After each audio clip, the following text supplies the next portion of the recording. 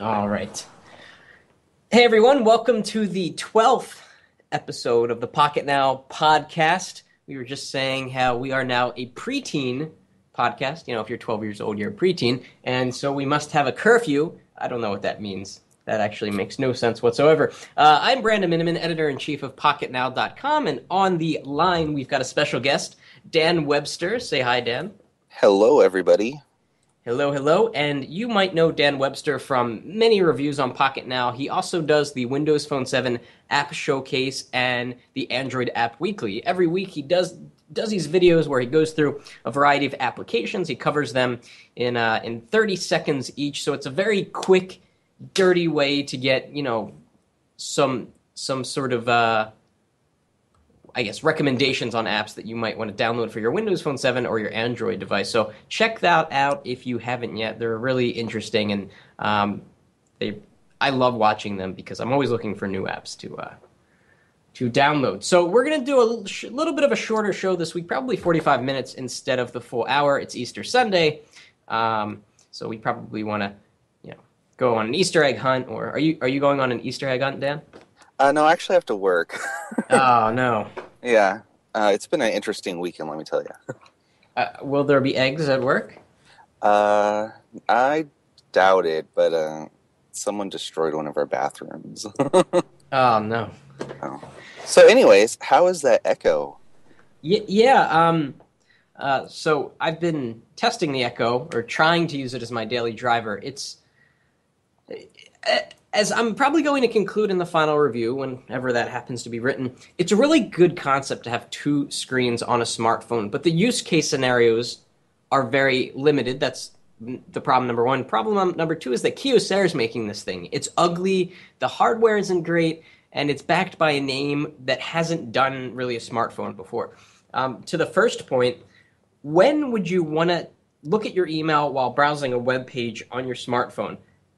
I haven't run into one situation yet. When would you want to look at Google Maps on one screen and something else on another screen? It's just the use case scenarios aren't there. Can you think of any instances, Dan, when you thought to yourself, wow, if I had two screens on the smartphone, my life would be a lot better? Probably not. The only purpose that I could see the alternate screen being used for is a keyboard, and if you're that inclined to have a keyboard, you might as well have a physical keyboard on a device.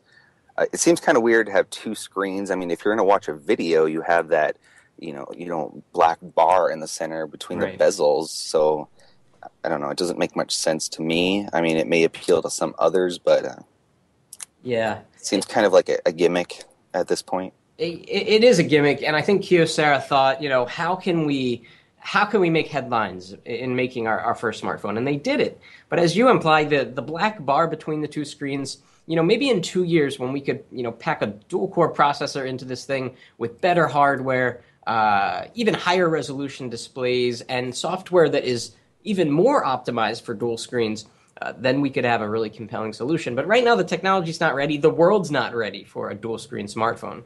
Yeah, if they had like a AMOLED or something that was flexible and you could fold it out and it'd be flat, that would be okay. Ooh. But still, I mean, you have a 4:3 aspect ratio between the two, and there's really nothing out there nowadays that uses a 4:3 aspect ratio. I mean, everything's in HD 16:9, so I mean, it doesn't make sense to have a screen like that. Yeah.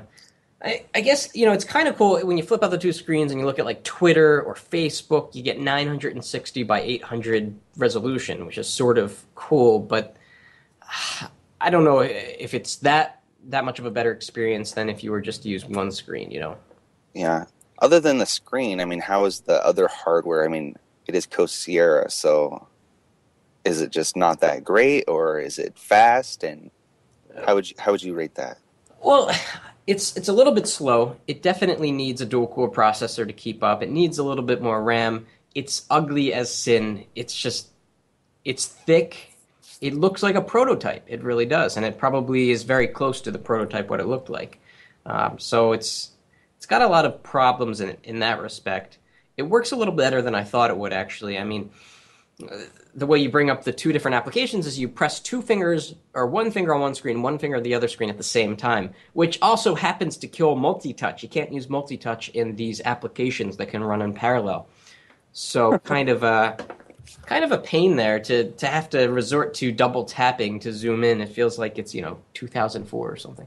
Oh, that's weird. How's the battery since it has those two screens? I mean, is it worth it? I mean, I saw that there were only 13, what was it, 1390, something like that. Yeah, 1370. The battery life is tolerable if you leave automatic screen brightness on, and when you do that, the displays become very dim. So if you turn off automatic screen brightness, you'll go down about 2% every minute, sometimes 3%. It's kind of ridiculous. Wow, that's fast.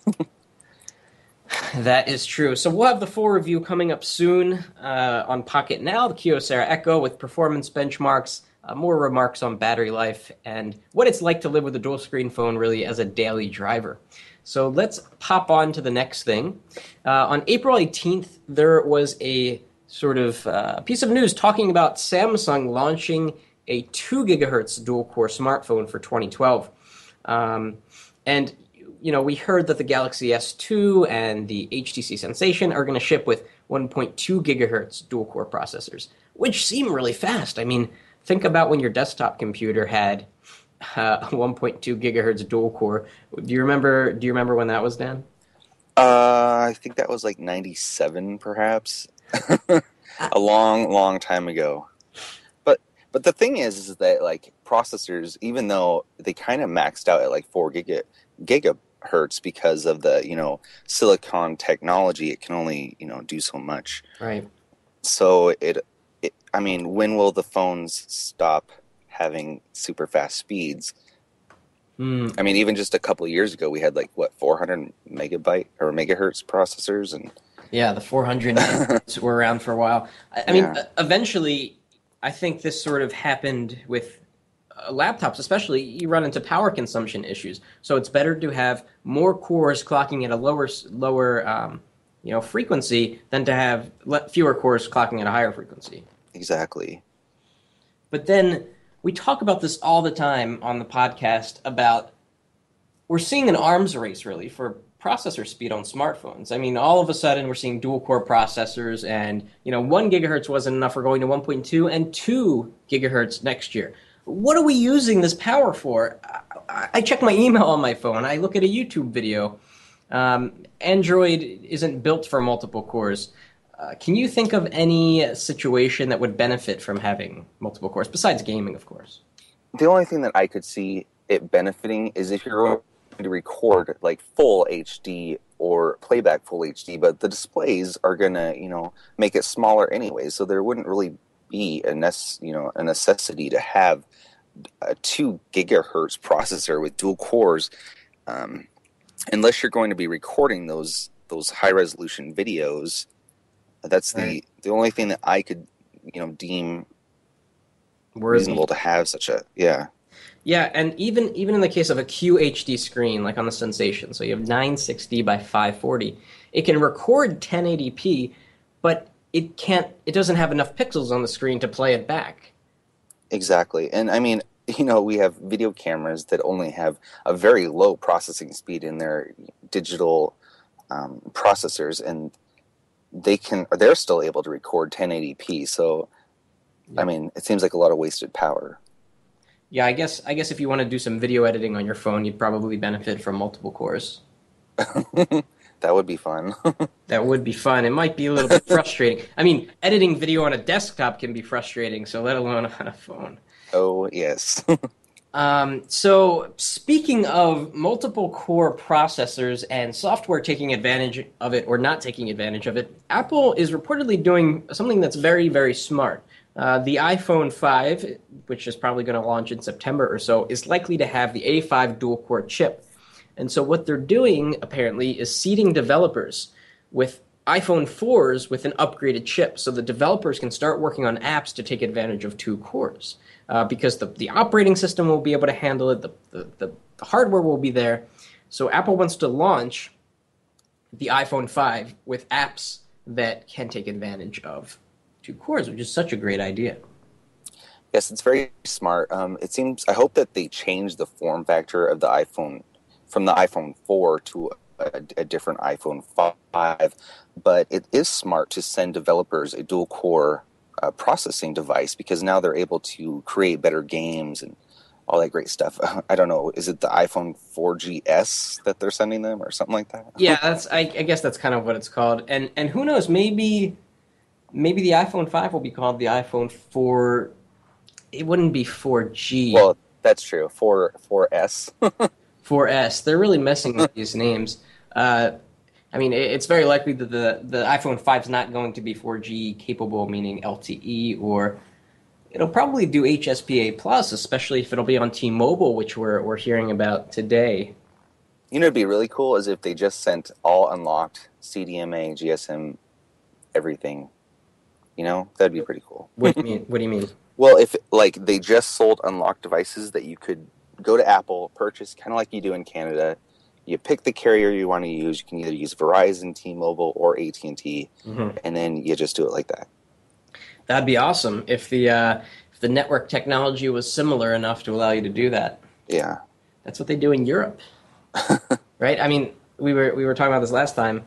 Yeah, it's great freedom to be able to buy a phone and then choose the carrier, but it's almost as if in the U.S. the carrier is the almost the primary motivating factor. I mean, you've got to get the right plan, you've got to get a service that you deem to be reliable and good in your area, rather than starting with the phone and then going to the carrier. Very much so. Pretty cool. All right, well, let us move on. The next thing we're talking about, in previous podcasts, we were sort of criticizing the Windows Phone 7 updates because, Microsoft released this grid that said, had February update listed and then March update. And it was like April and the February update hadn't been delivered to devices in the United States. But they seem to have catched up quite well. It looks like across the board, except for the HTC Surround, the NoDo update and the pre-NoDo update have gone out. However, AT&T sort of has tried to explain why there was a delay with the Focus and with the Quantum, and now with the Surround, which is that they added some enhancements, which I think is kind of silly. One allows you to automatically switch between AT&T hotspots when available.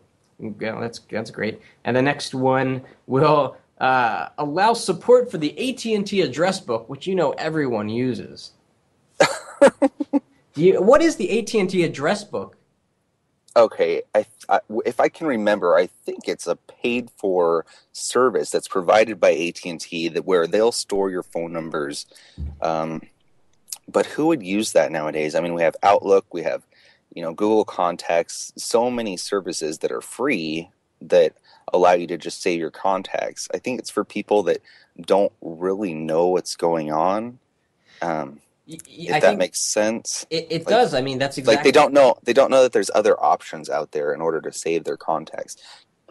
Yeah. So, there are a lot of people like my mom and my dad and your mom and your dad who would pick up a phone like this and say, "Oh, I don't know anything about storing my contacts in the cloud so that they're always backed up. But look, there's a program right on my AT&T phone that does that for me, and it's only $2 a month or whatever." Exactly. But speaking of parents, my mom is still using a flip phone. We got to get her on Android or Windows Phone or something. Something. Okay. What do you think she'd be happy with? You know what? I got her a Nokia Surge a year or so ago, and it was nice because the keyboard was huge, but she's still having trouble, so she'd rather use her flip phone. This is fun. We're talking about phones that Dan's mother might like. Okay, we can move on. Well, actually, no, this is kind of a cool topic of conversation because I think a lot of people, that are listening are probably youngish. There might be some, older folks listening, and we're happy to have them, where their parents are still using flip phones, feature phones.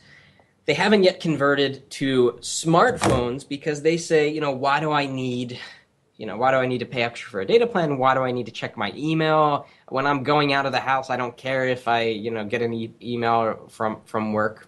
My dad actually got a smartphone for the first time in the summer with the iPhone 4, and naturally, as predicted, he loves it. I mean, he checks flight times on the way to the airport. He checks his bank when he's when he's thinking about it, not near a computer. But my mom, nah, she's still in love with her flip phone. Nice. I, Let's see. I don't even know what my dad's using these days. I think he just switched to Verizon. Most likely it's not a flip phone. I know that a lot of his friends use Android, so I don't know why he doesn't get on the bandwagon. Maybe he's a nonconformist. He's kind of computer illiterate. Oh, maybe he's computer illiterate. Maybe he just won't understand. Speaking of flip phones, it's been a really, really long time since we've seen a smartphone flip phone. I think the last one, recently was the BlackBerry. What was it? I can't remember the name. The Smart Flip, right? Yeah. Something like that. And before that, you got to go back to the HTC Star Trek. Remember that? Oh, I have one. It's it's a pretty sweet device. Just because it was powerful for a flip phone.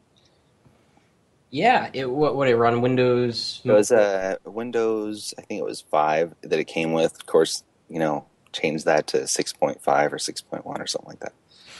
Yeah, I think they upgraded to 6.1.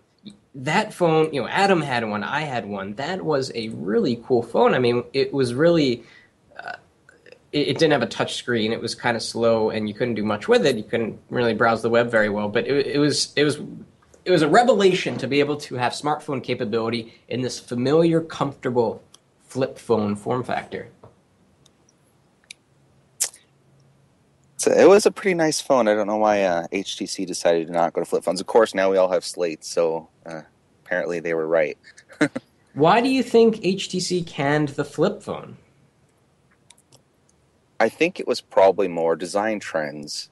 People were probably fed up with the flip phones, although flip phones design was great because you wouldn't accidentally dial someone like you do today. I mean, yesterday I even accidentally dialed someone on my iPhone, and so.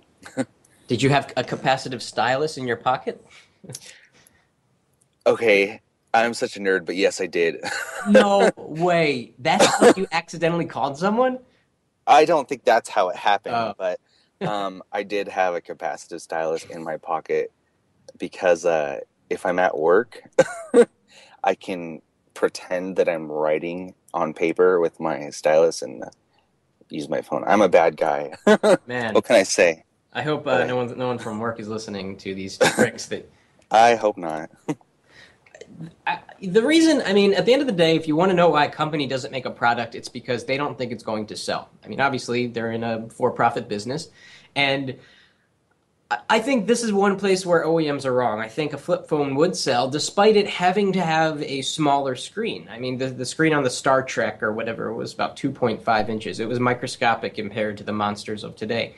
And there are still people out there that want a flip phone. I don't know. I think we should do a petition, and if anyone listening it feels the same way about the flip phone form factor and wants it back, leave a comment, and maybe we can maybe let our voices be heard or something like that.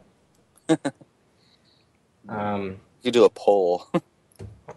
We could do a poll. In fact, we shall do a poll. I'm going to write that down.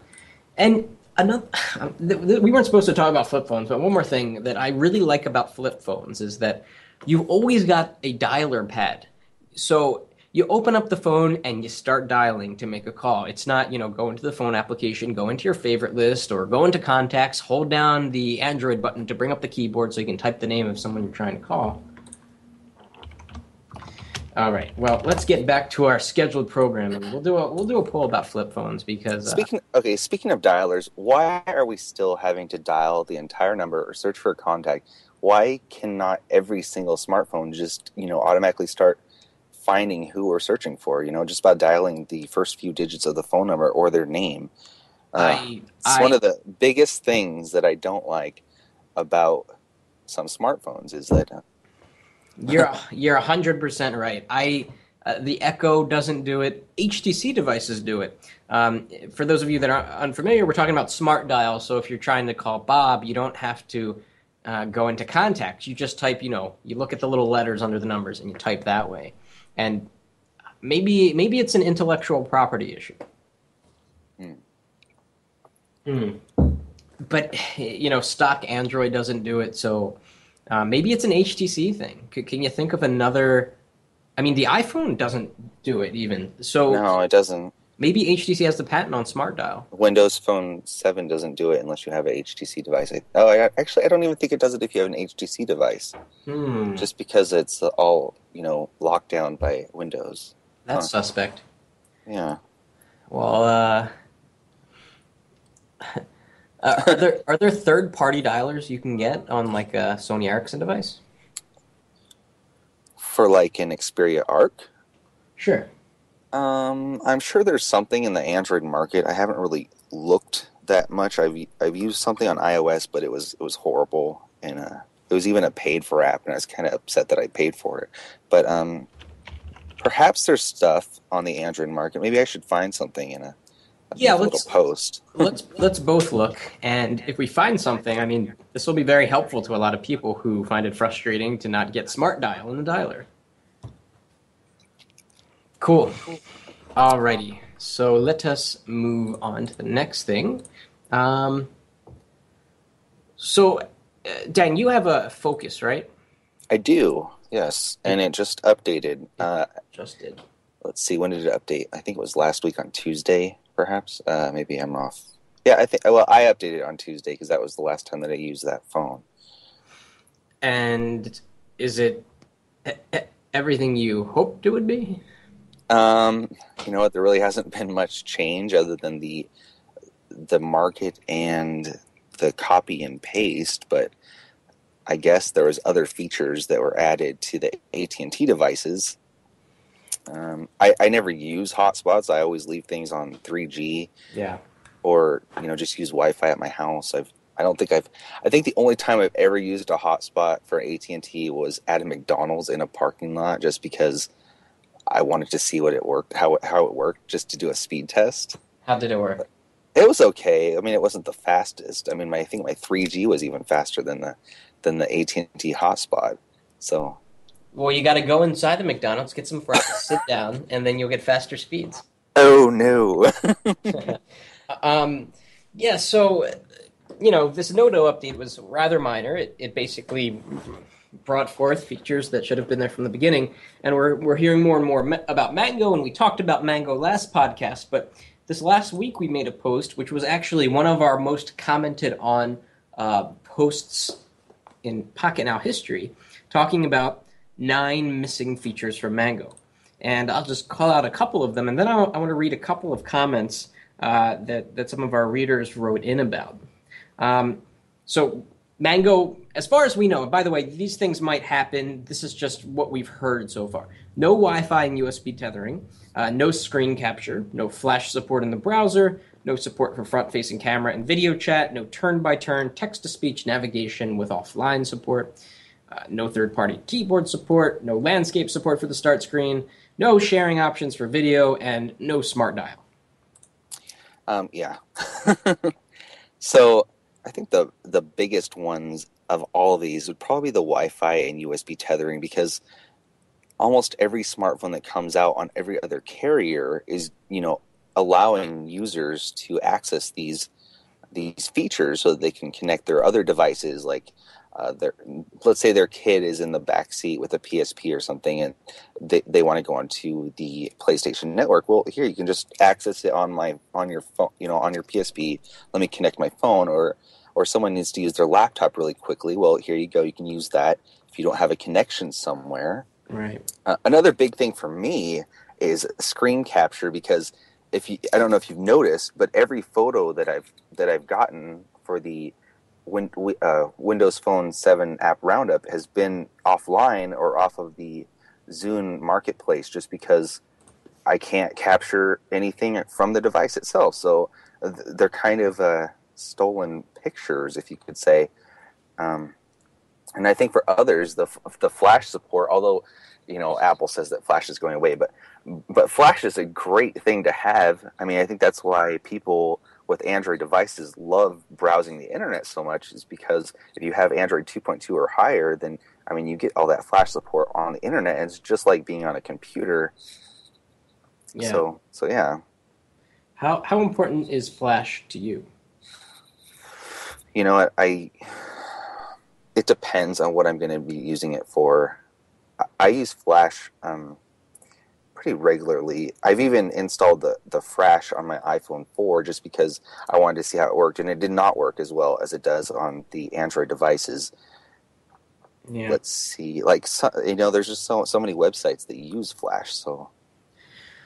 Yeah, and it's just the current state of the web right now. But certainly, I think the consensus from all sides, except for Adobe, is that HTML5 is the future. So here are a few comments. There were a lot of comments for and against our article, saying you guys are crazy, stop trying to be critical, and other people saying, yeah, I totally agree with you. Here are some other features that Windows Phone 7 could have. So I'm just going to do a small sample here.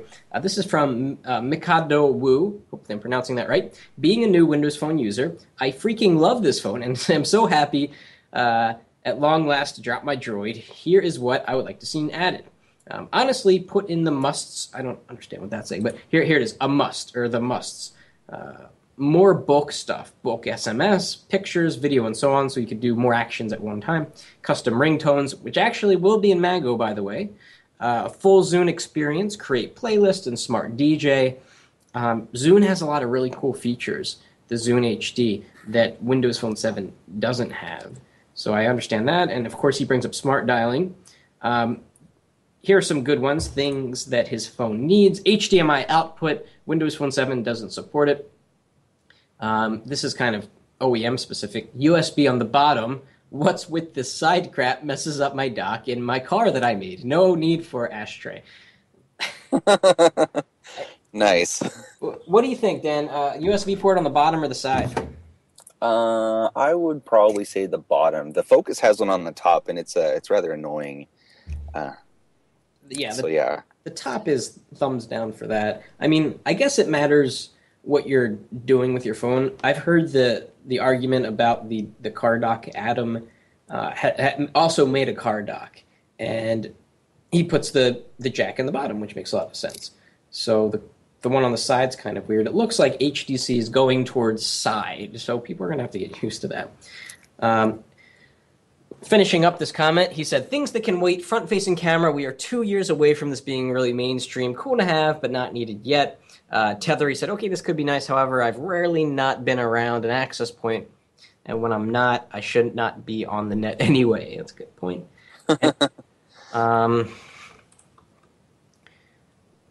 Here's a really good list from Philip Jones, and then we're going to move on to the next topic.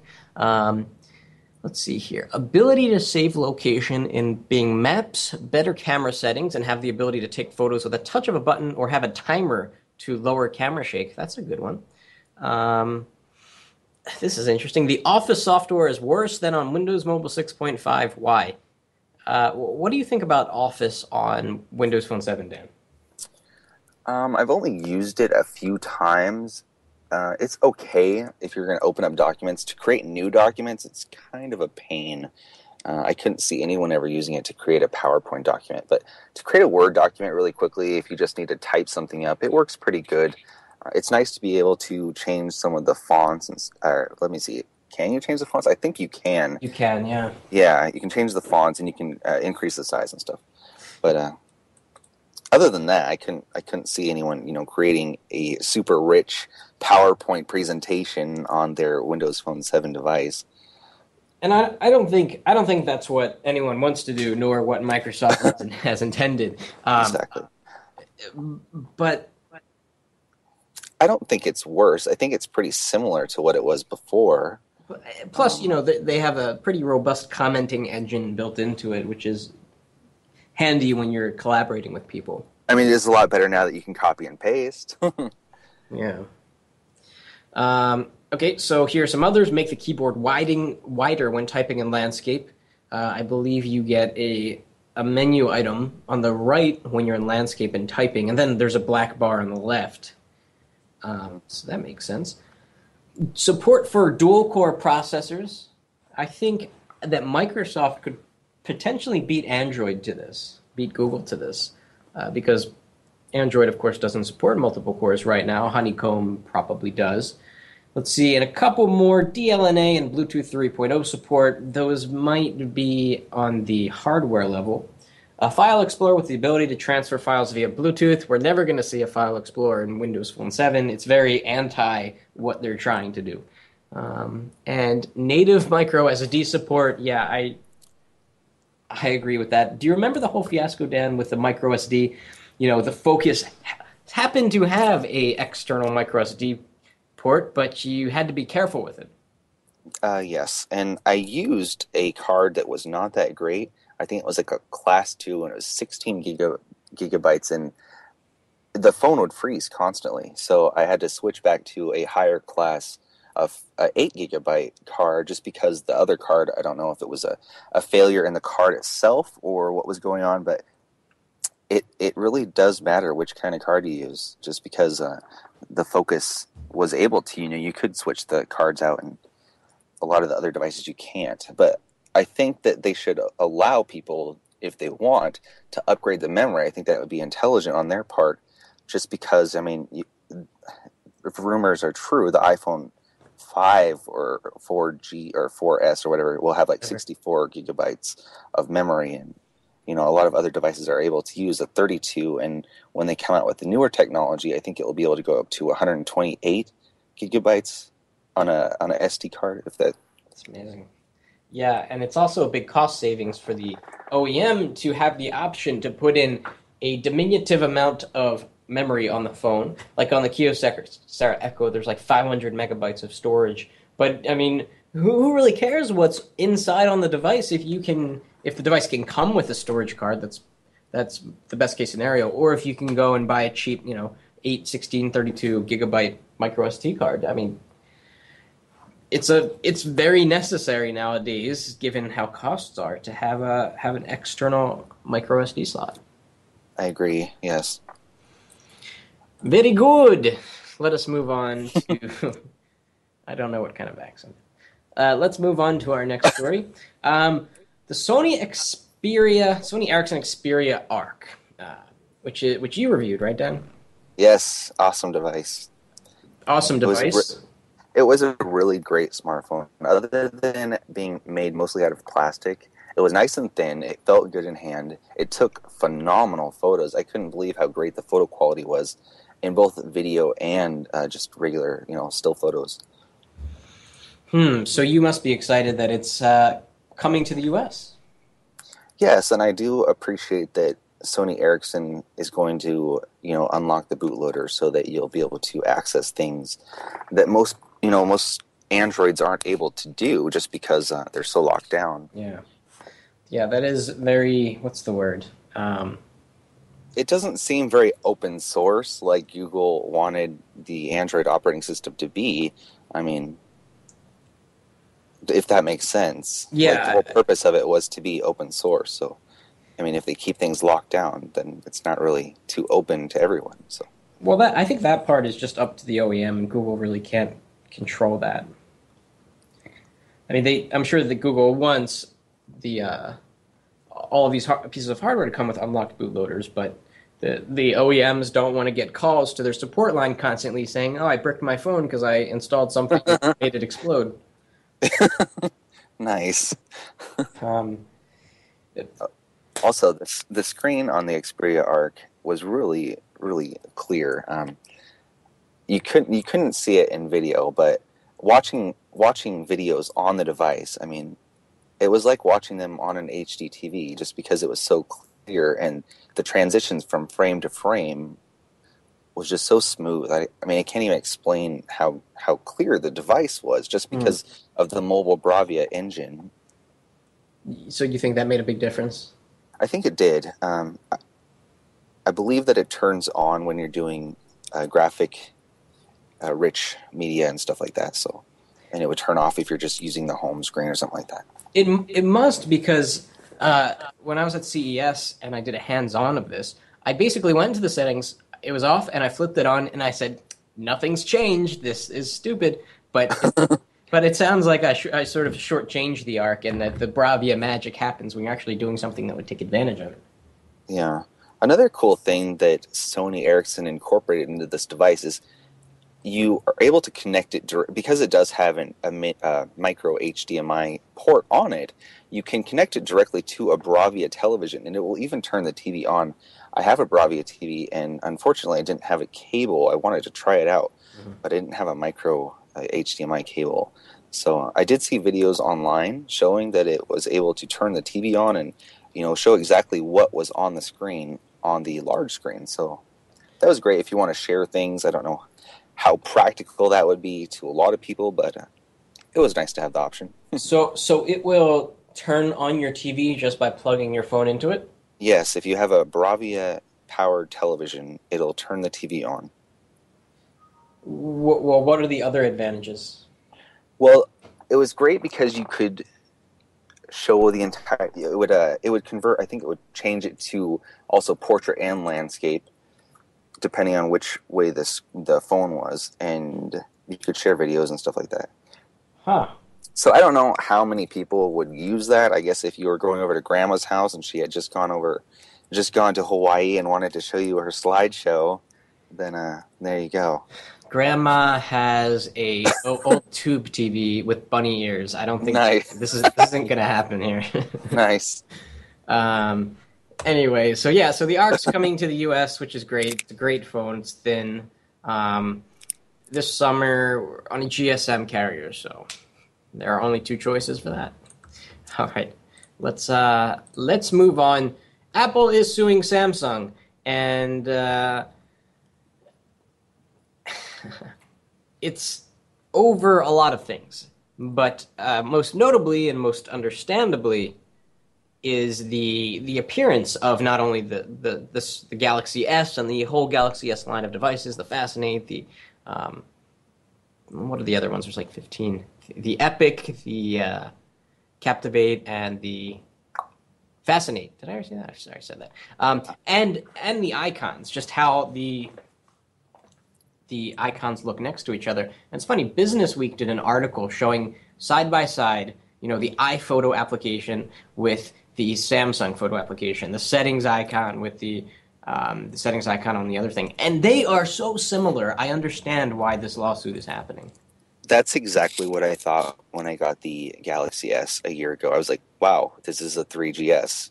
And the iPhone 4 just came out. I was like, are they going to copy the iPhone 4? And apparently they thought that was a good idea also. But the weird thing is, like, why would Apple be suing them when they were the manufacturers of their processors before? So, I mean, I don't know. It all depends on who wants money, I guess. But yes, I agree. They do look very similar to one another. I mean, even you're right. Even the apps look like iOS apps. I mean, they're just the same shape, the rounded corner square, and I mean, it looks very similar. Do you know Apple has trademarked the daisy flower representing their Photos application? They trademarked a flower? Yeah, they did. I did not know that. They really, among many, many, many other things. So if you look at the Galaxy S photo application, there's a flower in the background. And so, I mean, why couldn't they put a dog, well, not dog, a sky or sunshine or something? Or a smiley face. I mean, maybe someone has a smiley face trademarked already. Walmart, perhaps. Well, yeah, perhaps Walmart.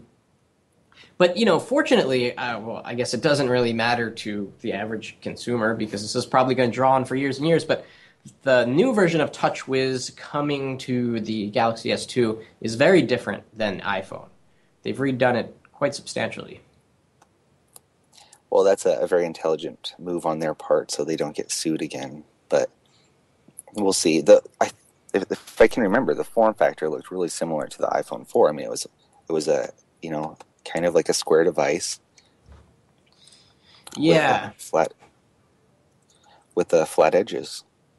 Yeah, it's hard to avoid that iPhone look. I mean, it's you're right. I mean, I'm looking at it now. It does. It looks like the original Galaxy S, which looked like the iPhone 3GS. But what are they going to make, a triangular phone here? I mean, Yeah, yeah, and I don't know. It's weird on Apple's part that they should be so offended that people would want to be similar to their devices.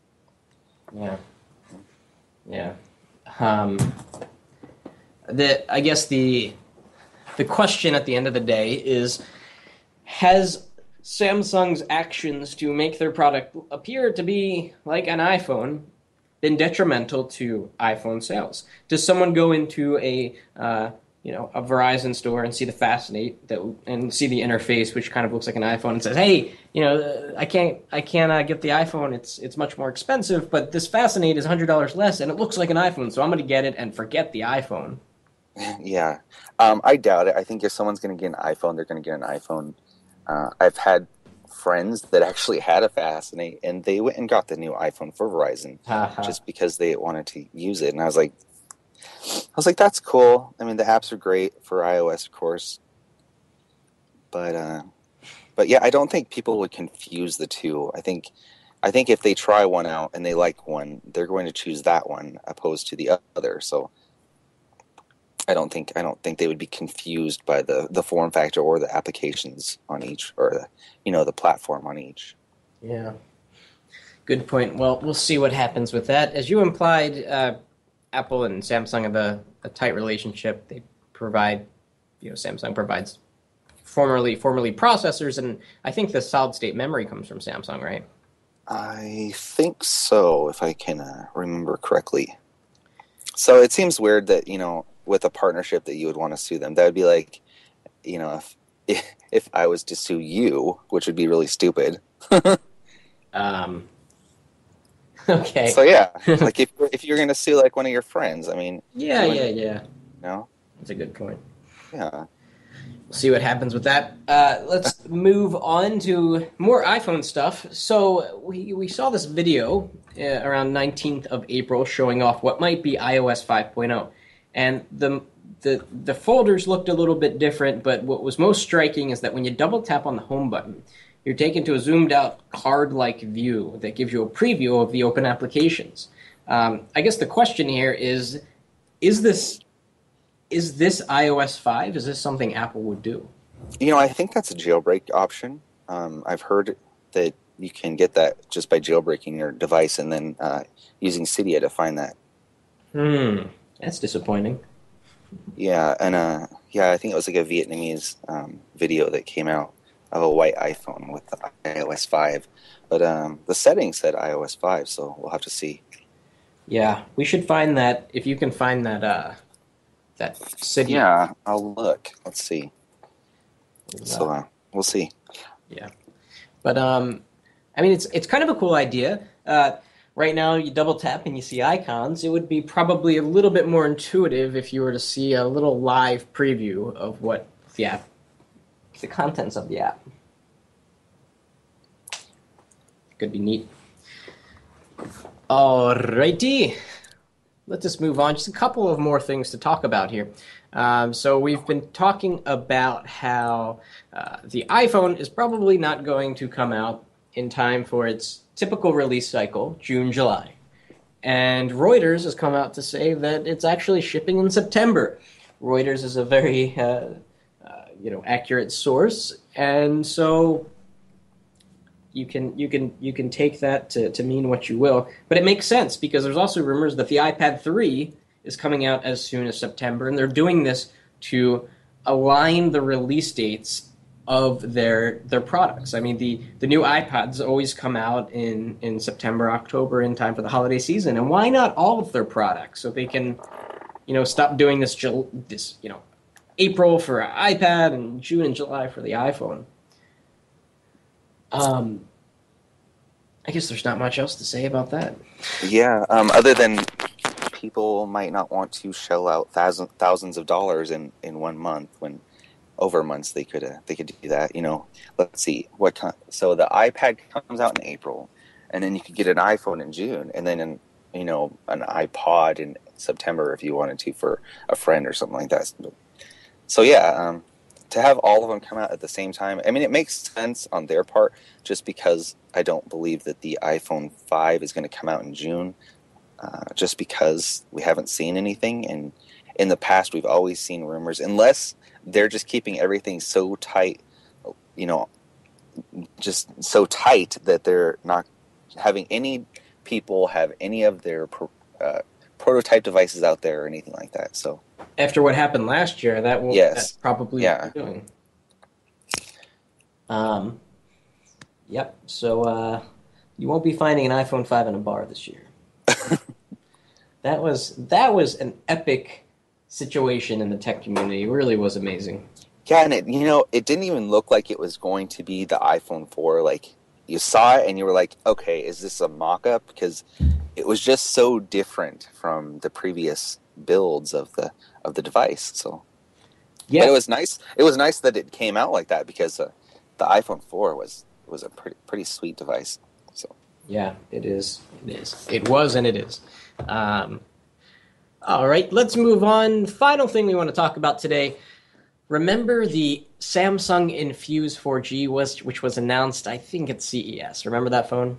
Yes, it was a big phone. I mean, it had like a 4.5-inch screen, and it was Super AMOLED. And yeah, so it looked like a really great phone to have. So yeah. So as you said, 4.5-inch screen, which is the biggest. I guess you could say the Dell Streak was the biggest at 5 inches, but that was a tab. That was just so big. Like, I couldn't see people using that as a phone. It would be like if you were to use a Galaxy Tab as a phone. So that's a funny sight. Yeah, I don't think anyone used a Streak as a phone. Maybe just a few people. But the Infuse 4G has that large Super AMOLED, the biggest Super AMOLED screen. In fact, I think it's the Super AMOLED Plus, which would make it even better. Yeah, this thing's going to be a monster. 1.2 gigahertz. It's basically the Galaxy S2, but on AT&T with their non-existent HSPA Plus network plus a bigger screen. Yeah, what's up with that? Why did AT&T release devices when their network wasn't able to, cover it? So I don't know. Here we go. I know that you've had a 4G device on AT&T and have not yet seen any HSPA Plus network speed. Is that true? Yeah. What about you over in Washington? Have you? I haven't used a 4G device on AT&T just because I've heard that it's not available. I mean, it could be in the metropolis of Seattle, but I don't think it's out here where I live. I live in Lake Tapps, so it's a little bit south of Seattle. I think it exists in a cave in Arizona somewhere. There's one tower that is underground almost, and if you crawl into this hole, and it's hard to get in there because the size is kind of small, so you have to maybe lose a few pounds before going in this hole. But once you get in there, you get crazy HSPA Plus speeds on AT&T. Nice. Then you could just go over to Verizon and use their LTE. Yeah, you could. But at the same time, these, the Atrix and the Inspire and I think the Infuse are very thin devices, which make them a little bit more compelling than, say, Verizon, where the Thunderbolt and the LG Revolution and the upcoming Droid Stealth are pretty thick because they have the CDMA modem plus the LTE modem, two totally separate components, whereas these AT&T phones have the same sort of modem plus I'm not even sure if there's much more hardware needed beyond that. Probably not. It's probably just the processor does everything. They don't need a separate chip like they do in the 4G devices on Sprint and Verizon. So there's got to be some modification, because if it was just a matter of the existing internals, they would be able to flip on HSPA Plus for like the Captivate, for example. But there's some hardware that's got to be involved. But we are not we're not electrical engineers, so. Well, it doesn't really make sense to even call HSPA Plus 4Gs, but so there you go. I don't know, Dan. I don't know if I agree. I mean, HSPA Plus in optimal conditions, especially if you've got like a T-Mobile G2X, can do wicked fast speeds. I mean, they could rival where LTE is today. Yes, but the term 4G is, fourth generation technology, and they're only using like 3.5G if you think about it, because in Europe they have the HSPA plus networks, but they've had them for a while, and they could just call it 3.5. So I don't know.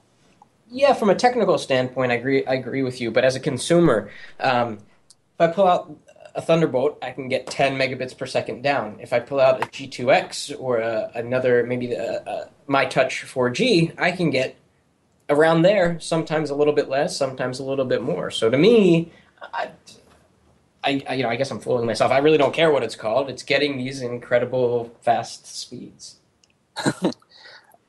That does make perfect sense. It shouldn't be what it's called. It should be based upon the speed that you're getting. And unfortunately, we're not getting those speeds from AT&T anymore. There's going to be one podcast where we don't talk about this. Okay. We could edit this part out if you want. Actually, today I ran a speed test. Here we go again.